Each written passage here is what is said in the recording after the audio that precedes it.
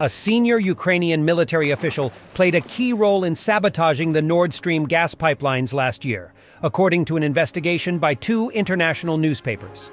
The pipelines, which transported natural gas from Russia to Germany, were damaged in a series of underwater bombings last year, sparking multiple investigations and resulting in both Russia and Ukraine pointing the finger at each other. The Washington Post and the German outlet Der Spiegel said in a joint investigation published Saturday that Roman Chervinsky, 48, a colonel who served in Ukraine's Special Operations Forces, was the coordinator of the operation.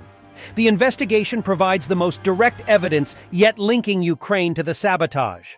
Chervinsky did not plan the operation or act alone, but he managed the logistics support for a 6-person team that traveled in a sailboat that they'd rented using fake identities, and used deep-sea diving equipment to place explosive charges on the pipelines, the Washington Post said. The paper's investigation is based on interviews with Ukrainian officials, other European officials, and other people with inside knowledge of the operation speaking anonymously. The colonel has deep ties to Ukraine intelligence services and took orders from the country's top general, Valery Zaluzhny, the paper reported. Ukrainian President Volodymyr Zelensky has long denied his country's involvement in the attacks, which resulted in massive gas leaks and strained diplomatic relations between Ukraine and Western countries. But the Post reported that Zelensky would not have known about the Nord Stream operation and that those involved reported to Zaluzhny. This conclusion is based on intelligence reporting obtained by the CIA through the accused Pentagon leaker Jack Teixeira.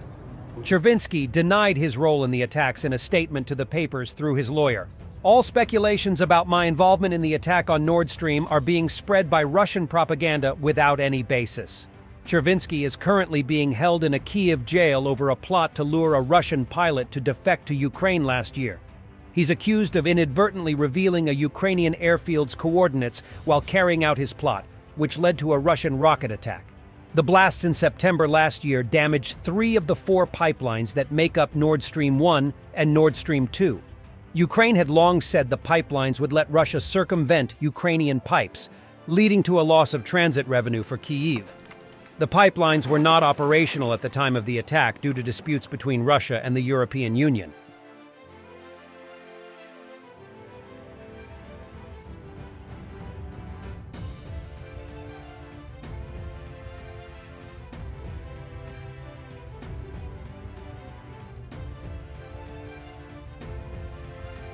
Latvia's president says Russia is planning for a long war in Ukraine, and he has a message for countries wavering on continuing military support to Kyiv. Keep supplying arms, or the Ukrainians will lose, and Russia will have a green light for threatening others in the future.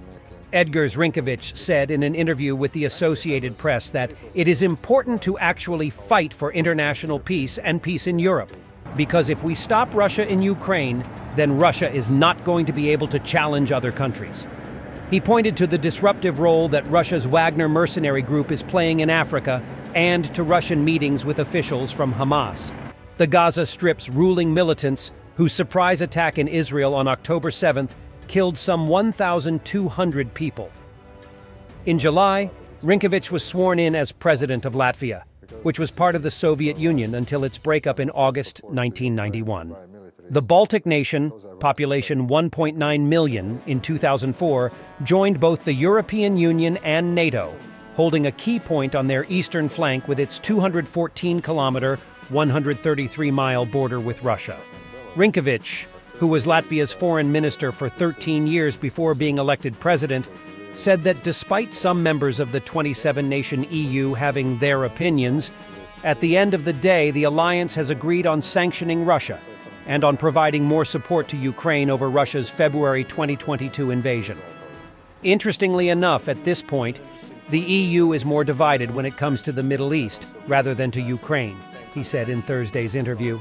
He said it is important for the West to support both Ukraine and Israel against attacks on our values and the international order. He also stressed the need to push for humanitarian pauses in the Gaza fighting to provide assistance to Palestinian civilians, whose death toll in Israel's retaliation for the Hamas attack has topped 11,000, according to the Gaza Health Ministry. Rinkovic said Iran is very pleased to see this kind of development in the Middle East and pointed to Tehran's supply of arms and other equipment to Russia for its fight in Ukraine. It's in NATO's security interests that both cases are viewed the same way, he said.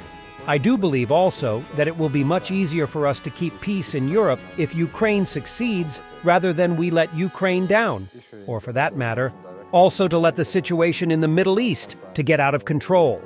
Rinkovic said Ukrainian soldiers are fighting in a very brave way, and the West has the responsibility to respond to President Volodymyr Zelensky's appeal for more weapons, because we have not provided as much as we should have. He said Russia is mobilizing its economy, resources, and military machinery for a very long war. It tried to win the war quickly and realized it can't.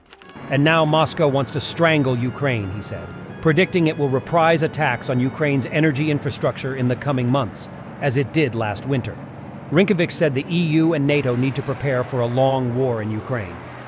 The EU has realized that we need more defense and military, he said. And at this point, I would love to see that this is going to be a bit faster process. But still, those things are now finally moving. But many European members of NATO still need to reach the target of spending 2% of GDP on defense, he said, adding that Latvia expects to spend 2.4% of GDP on defense next year and 3% in 2027. Europe's defense industrial production needs to be increased, he added.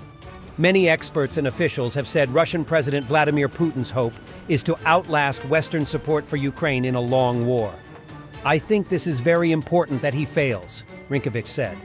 If the world sees that Europe and the United States are failing to provide support to Ukraine, he said, then I think that is going to be increasing pressure on Israel. Also, I think that Iran is going to be more assertive, he said.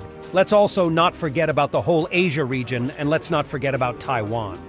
The Latvian leader said Russia is turning from an autocracy to a totalitarian regime and resorting to propaganda worse than the Cold War.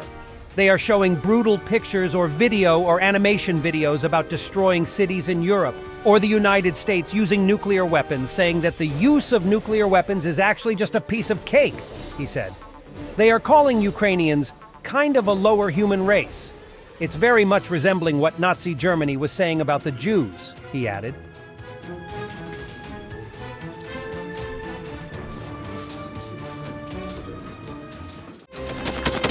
Thanks for watching, and don't forget to subscribe.